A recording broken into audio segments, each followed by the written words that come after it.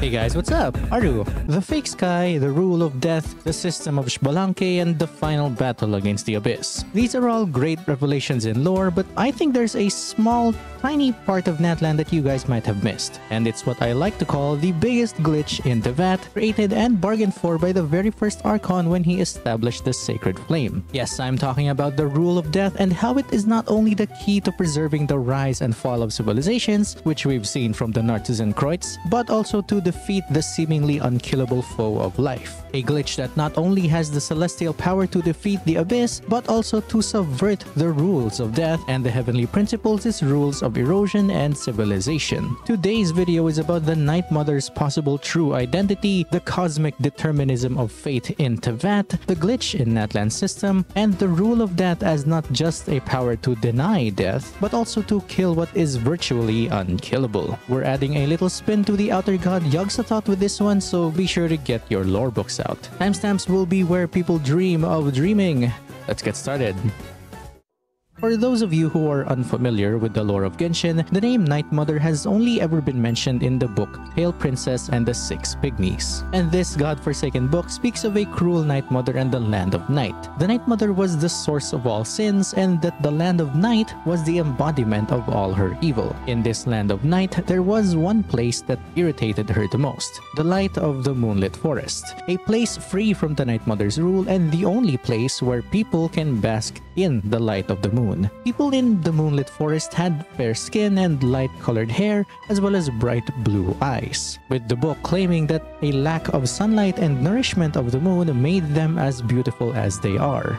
Now let me pull you out of Genshin Impact and put you into the older Hoyo game, Gun Girl Z. Now in the older Hoyo game, Gun Girl Z, there's a Cthulhu outer god named the Night Mother. Known as the Mother of Stars, Hello Stellaron, is an outer god that wants to restart the universe and rebirthing it into a single point. You can think of it as wanting to restart the Big Bang. Again, hello Stellaron. This character or archetype I think is similar to the Honkai's god or leading entity, Yogg-Sothoth, which is another Gun Girl Z character that is omniscient and can destroy anything with mere words. And we all know how powerful words are in the world of Tevat. Another thing about Yogg-Sothoth is that she can erase you from the past, present, and future, basically removing your entire existence, which is akin to what Ruka the Scaramouche Wanderer has done, as well as what Mawika says about time. Now, Yogg-Sothoth in Gun Girl Z is known as a Tier 0 outer god, titled as Boundless, and her name can be seen within Genshin as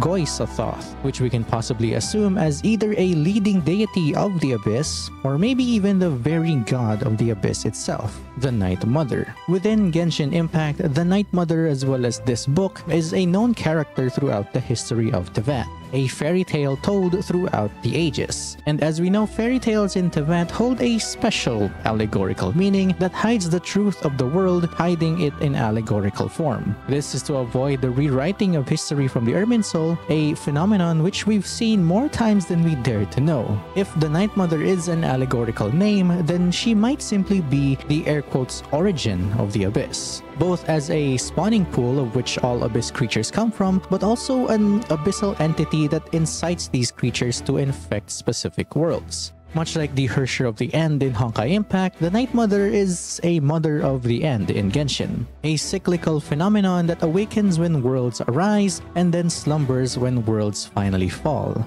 As a recurring event, we can easily connect this to the rise and fall of civilizations in Tevat, which is greatly tied to both forbidden knowledge as well as hubris and desperation for self-preservation.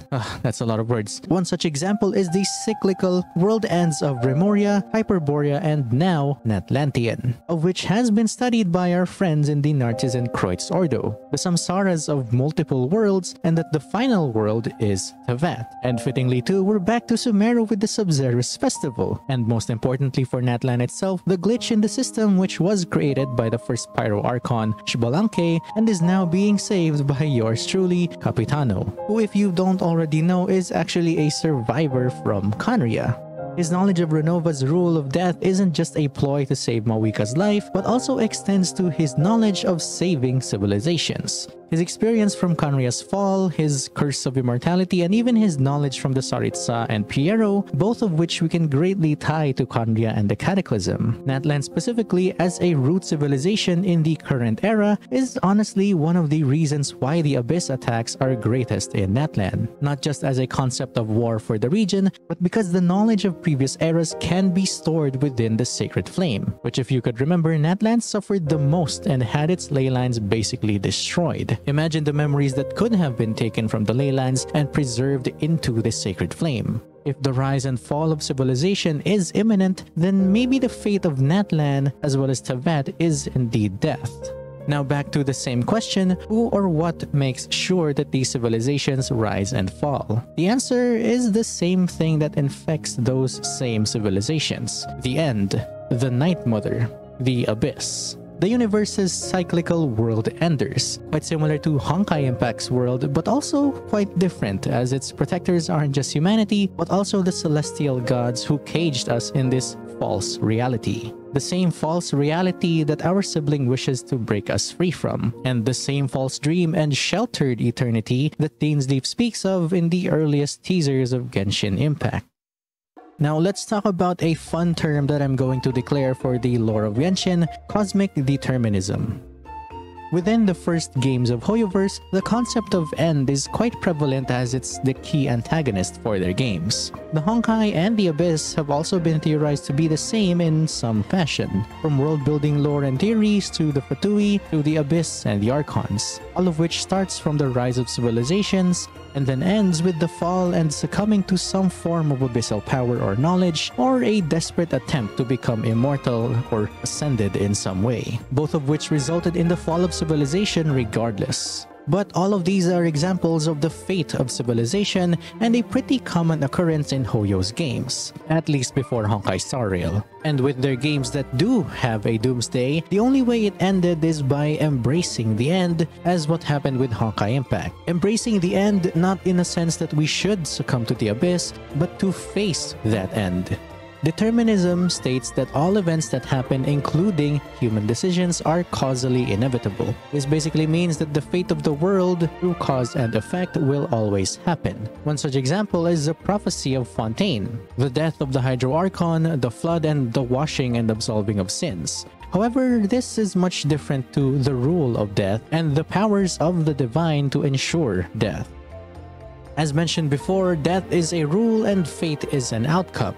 In cosmic determinism, humans have the ability to make their own decisions, knowing that one day that cause will give an equal, inevitable effect.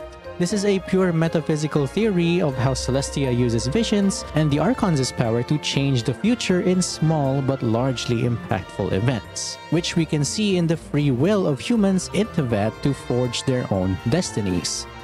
Humans' abilities to dictate their own fate is not a free will, sadly. We know that visions serve a higher purpose to change fate in a long-distant future. And these exact events that change the future can be assumed to happen today, despite the air quotes end of the world that is constantly creeping into Teyvat, destined to plunge it into the chaos and the regret, as mentioned by Skirk and her masters' belief in the abyss. In a sense, the world of Teyvat is living in a sort of eternal samsara, a sheltered eternity, and the inevitable end of the world is exactly what Celestia is trying to keep from us. But at the same time, it is also that exact revelation that our sibling is trying to uncover, which might be the reason why they decided to be the prince or princess of the abyss. I mean, if the world is stuck in an eternal samsara, would it not be unethical to keep them there and unable to break free? Natlan is one of, if not maybe the only civilization that managed to keep itself in a loop of rise and fall without losing on crucial knowledge of its past mistakes. I mean, how else can Mawika know of Renova, the Night Lord, and the dragons and the heavenly principles as war without having to be punished for knowing such events? Events that even the Orobashi from Inazuma had to be punished for, and knowledge that had to be kept under wraps in Enkanomiya and being renewed into Watatsumi. And today, in Natlan, that same knowledge of the broken world goes back to Inazuma and Enkanomiya's lore about the ancient civilizations and of the ley lines. Xbalanque knew of the war between the Primordial One and the dragons, and would likely have known of the second war that included the second one who came. But yes, Natlan seems to have preserved memories from thousands of years ago, and it's through the same flame that powers its Archon and is fueled by the very culture of the Natlanese people. The sacred flame, the contending fire, the pyronosis, the Night Kingdom, and the oh-so primordial phlogiston. And Big Chad Xbalanque thought of this exact glitch. A glitch in the system of Celestia that is also managed by its own rules. This goes back to the concept of cosmic determinism, where one's actions will create an effect in the future. And Xbalanque's action caused a repeating ripple of passing memories to the next generation and bypassing the powers of Celestia to erase memories, which is erosion, known to be the very reason we don't have a proper recorded history, and is also the reason why every lore in the game is labeled as fables and fairy tales.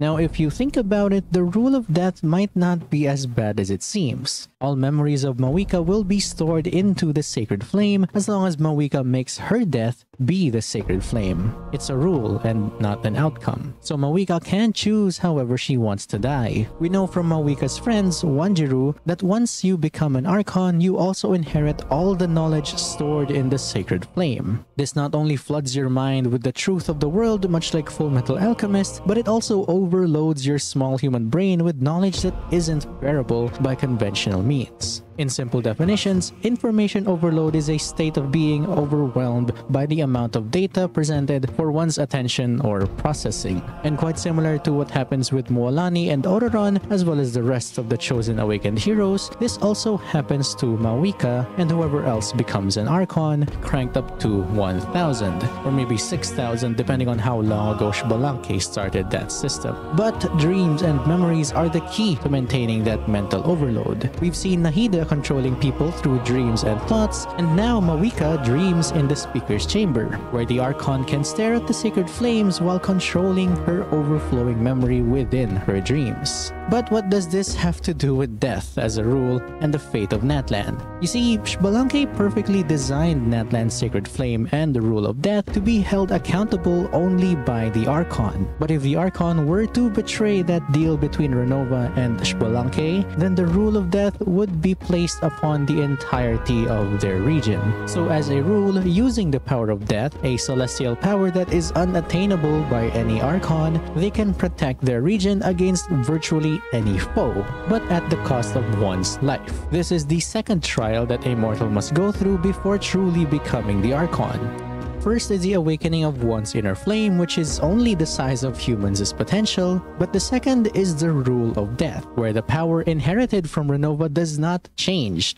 A constant amount of power of a celestial shade, and is also the power to tip the scales of fate using the power of death. Death is a rule, yes, but if you inherit the power of death to make your enemies dead and your allies undead, then you have now ensured the survival of your civilization.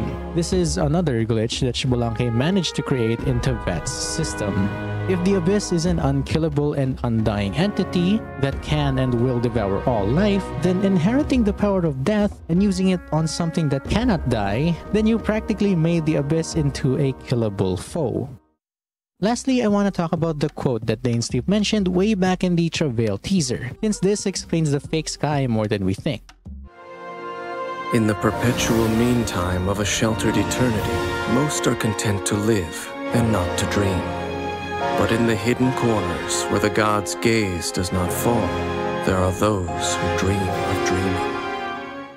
Now, this is entirely theoretical, so hold your Saurians. Get it? Because there's no horses in Tevat? Anyway, the perpetual meantime of a sheltered eternity is the constant samsara of Tevat, the cycle of worlds and civilizations that rise and fall. But now that eternity is actually a limitless, but also a finite amount of time, and is only as quick as vision holders and archons can harvest their fates. Remember, visions can change the fate of worlds thousands of years away, as well as fulfilling the goal of Celestia, which I think is to prolong that sheltered eternity. But now, we're at the last samsara, which means that fate is not changing fast enough, or that there aren't enough routes of fate where Tevat survives. Doctor Strange, basically. Most are content to live and not dream are the people of Tibet that aren't awakened to the truth of Celestia's false eternity, the false sky, the sheltered eternity, the dream of gods. But in the hidden corners where God's gaze does not fall, there are those who dream of dreaming. This is a place where the gaze of gods does not fall, namely outer space. Not the abyss, but the place where the abyss dwells. The abyss isn't the outer space itself. It's an entity within outer space that devours worlds. This is based on the Narwhal's lore, which is the experimental pet of Sirtology, or Enjo, my favorite character. But similar to Conria, outer space is also where humans can be free to dream of dreaming. That is, to make their own fate and create their own eternity. One example is the Witches of Hexenzirkel, as well as the 5 Sinners. Not exactly an enemy, but not really a friend either. But they have in themselves managed to be free from Celestia as well as from the Abyss, finding a loophole that they can exploit and be free to do as they please. Now, with that knowledge, let's go back to Xbalanque's deal with Renova. No, a fear of death is ingrained in all living things. If the wielder of this power cannot conquer their fear, countless innocent lives will be claimed in their stead, for only then can the price be paid. Those are the rules. Mine is a nation that will not yield to the Abyss, and it will certainly not yield to your rules. As their culture and civilization is transmitted through the generations and their faith grows, the people will go from strength to strength and reach heights that even I cannot dream of. Dreams of dreaming, strength to strength, and transmission of civilization through generations. This is the glitch that Xbalanque has created to subvert the rules of Celestia as well as defeat the Abyss. I dare say that Xbalanque still lives within the sacred flame and is waiting to be revived, and he already has. Not in the form of himself, but through the many archons that rose to shoulder the overwhelming power of the divine throne and the rule of death. The perfect system made for mortals to truly ascend to godhood. A flaming system that Celestia themselves might have failed to do, and one that the Abyss is now trying its hardest to extinguish. Now, the reason for the Abyss to be this involved is not because Natlan is the most exposed area, but because it's the region that poses the most danger to the Abyss. And the Abyss, whatever or whoever that might be, Night Mother, Outer God, or Aeon, they know. And they want Natlan destroyed. The next region we're going to meet in the future is Snezhnaya, and I think the Tsaritsa is also exploiting both Abyss and Celestia, particularly through delusions, which if you could remember the lore behind that, and the special features of the Gnosis. The Exodia of the Tsaritsa and the Gnosis is honestly not exactly crazy to think about anymore, but I'll talk about that in the next video. And there we go, a theory on the fake sky, the Abyss, the rule of death, and the exploits of the Chad Archon that is Xbalanque. Now, if you've watched all the way to this point, then I suggest leaving a like, commenting below what you guys think, as well as subscribing and hitting the bell icon for more of my content. So, what do you guys think? Are we reaching a new peak in Genshin lore, or is the Abyss more omnipotent and powerful than humanity and Celestia? Now, I think I've talked about the Outer Gods enough already, and even managed to squeeze in the god Enjo into the fake sky and the Hexenzirkel and the Sinners, so maybe we can talk about more mundane and inconsequential topics this time. Anyway, that's it from me. I'll see you guys in the next video, yeah? As always, like, comment, enjoy, subscribe, hit the bell for more of my ramblings, and stay mad, theorists. Bye!